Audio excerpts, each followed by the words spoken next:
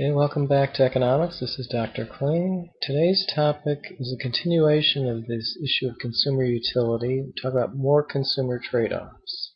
So last time we talked about any two goods, I'll just call them X and Y, and we drew what are called indifference curves, meaning that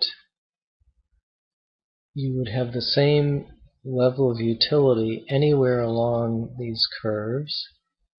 And then we drew a budget constraint. Oops, that's not a very good one, but we drew a budget constraint where supposedly it was very thick chalk that the tangent to the budget constraint is the optimum choice between those two goods. And what we're going to do is just use the same apparatus, the same kind of indifference curves and budget constraint to describe two more trade-offs for consumers. The concept of a trade-off is embedded in the budget constraint. If you buy more X, then you have to get less Y, as long as you stay on your budget constraint. Okay, so let's do a labor-leisure trade-off. So labor-leisure trade-off. Okay, so this would be hours of leisure and this would be your dollar income. So let's say it's out of an 8-hour working day. So if you make $10 an hour, then if you spend okay, so we're going to have an 8 hours total. That's kind of going to be our budget constraint. So the most income we could get if we spent all 8 hours working would be $80. And the most leisure we could get if we spent 0 hours working would be 8 hours. So there's 8 hours, and there's our $80 of leisure. And that's so that's our budget constraint. And if we draw a curve, we might end up like this. We might end up saying, well, we'll work 3 hours or 3.5 hours, or whatever that shows up to be. And for those 3 hours, we would then earn $30. So work 3 hours and get $30 of wage income.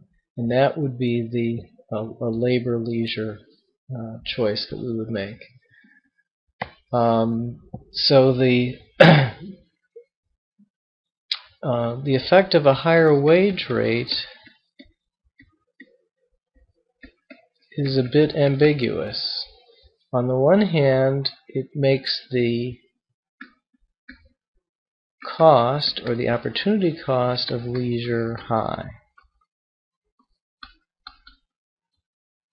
So if Tiger Woods can get a huge amount of money for playing in a golf tournament, that means he's giving up a lot of income if he decides not to play golf. I was going to say to play golf instead of playing golf, because playing golf is your typical leisure activity, but I guess that's not really the case with Tiger Woods.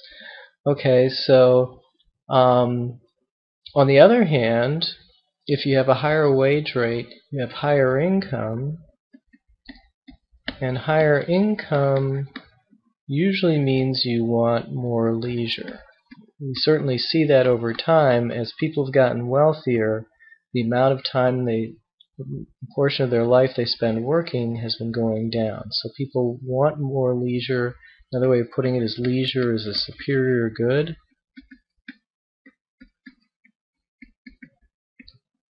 So it's not clear that raising wages will necessarily cause you to work more. So there's a substitution effect. The substitution effect means that wages up means that you want to substitute more more hours of work. But there's an income effect, which is as your wage rate goes up, your existing work gives you more money, and you'd like to spend some of that money basically on being able to work less. So wages going up means you want more leisure. And so it's not clear which effect will dominate.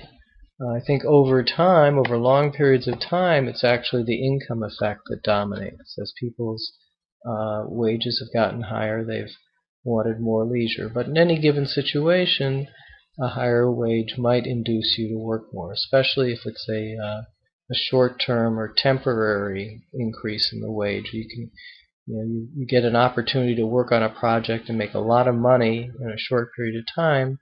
You take it, and then you'll take your leisure later. But anyway, that's the issue of the labor-leisure trade-off. And I want to do one more. Maybe I shouldn't do this in today's lecture, but I will. And that's present versus future consumption. So present consumption, future consumption. So, or you can think of this as this year or next year. And the budget constraint is based on the interest rate. So if you give up $1's worth of consumption today, you can get, let's say, $1.10 tomorrow. If the interest rate is 10%, then if you give up $1 worth of consumption this year, you can have $1.10 next year. So let's say you had $100 this year. That means you could spend $110 next year if you decide to consume absolutely. Wait a minute, it's the other way around. Sorry. Give up 110. Give up 100. So if you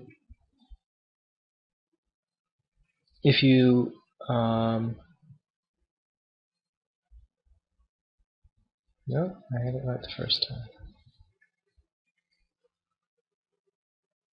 So if your consumption this year goes to 0, instead of $100, you get 110 next year. Sorry about all this stuff. Let me see if I can erase a bunch of this.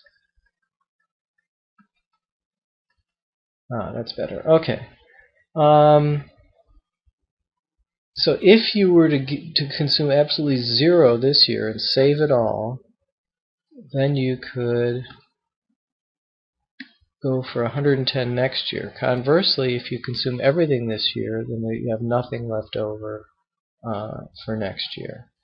So that's your trade-off, and it's based on the interest rate. And again, you choose based on an indifference curve. So you might say, well, I'll save some of my money, but not all of it. Let's say I'll spend 60 this year and save 40, which means with the 10% interest rate, I can consume $44 next year. And that's again another illustration of these use of these indifference curves, budget constraints, and trade-offs to make a decision. In this case, the decision to consume now or consume later. And I think I'll just leave it at that.